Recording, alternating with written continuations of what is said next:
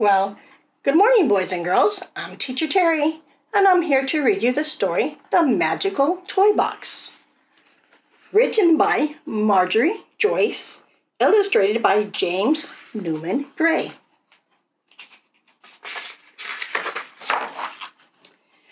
The clock struck 12 at Lucy's house, and she was fast asleep.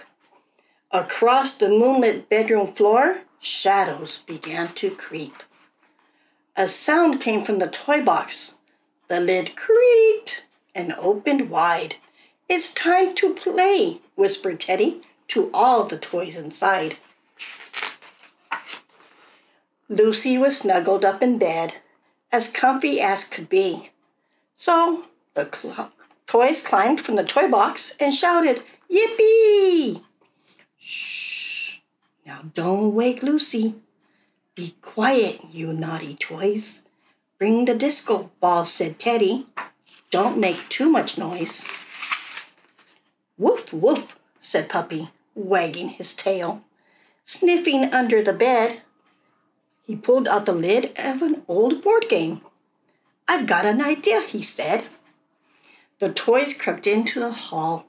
So quietly, on tiptoe, they climbed on board, and Puppy said, "Hold on tight, let's go."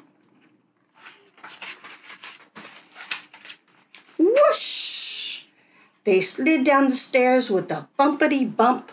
Everyone landed thumpity thump.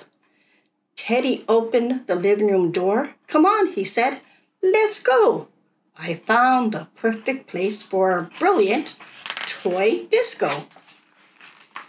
Soon the disco ball was glittering. It swirled and whirled around.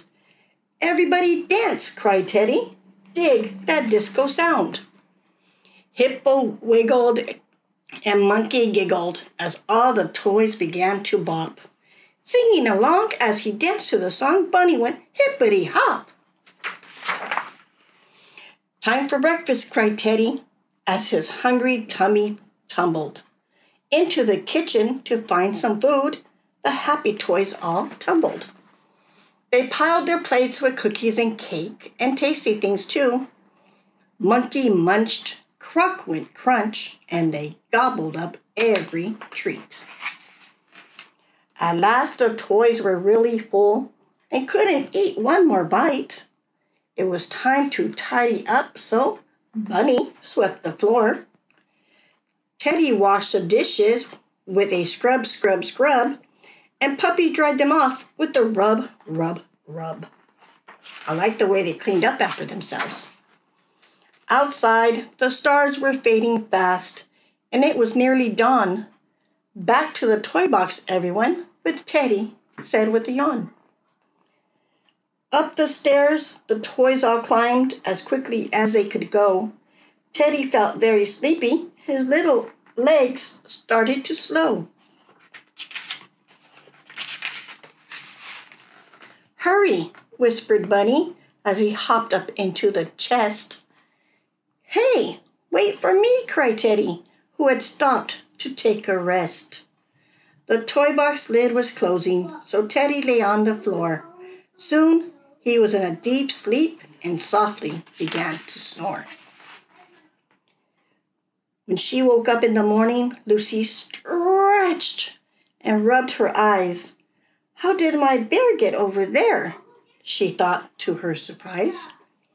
"Lovely bear," said Lucy as she blinked in the morning light. "I wonder what you were doing while I was asleep last night." And they're all tucked away. The end. Thank you for coming. See you next time. Bye.